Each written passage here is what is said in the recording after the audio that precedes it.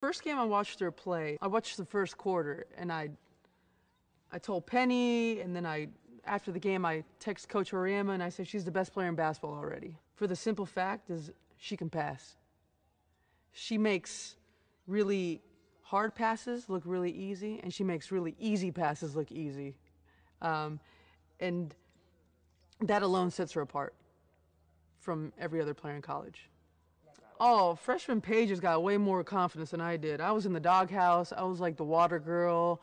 I was, you know, doing chores for the seniors. We were in way different boats. I wasn't even on the team really until everyone got hurt. And he was like, "You come over here," and I was like, "All right, I'll come and play." But Paige, the level she's playing at right now as a freshman, I mean, it's incredible.